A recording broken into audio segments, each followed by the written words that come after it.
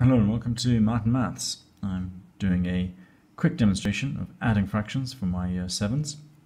I'm looking at two examples, one where the denominator is the same and one where it's different.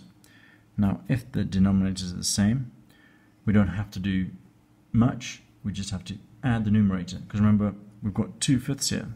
The denominator, the fifths is what we're adding, so we don't do anything with them.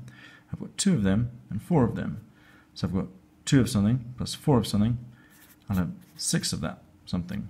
In this case it's 6/5, and I know that in 5/5 I'll have a whole 1 plus that 1 extra.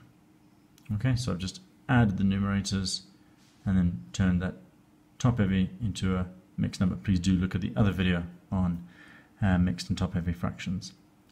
Then let's look at another example where I've got different denominators.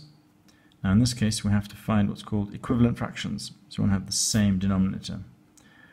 I'm going to make them both have the denominator of 14, so I don't change that second term. But what have I done to that 7 to make it 14? Well, I've times it by 2, so I must times that numerator by 2. 3 times 2 is 6, so I've got 6/14 plus 2/14, and I'll then get 8/14, which I can then even simplify back down to 4/7. I could have done that another method by noticing that they're both even, so I could have 3/7 plus 1/7 and got 4/7. So either way I've got the same answer. There we go, quick demonstration of adding fractions to my year 7 students.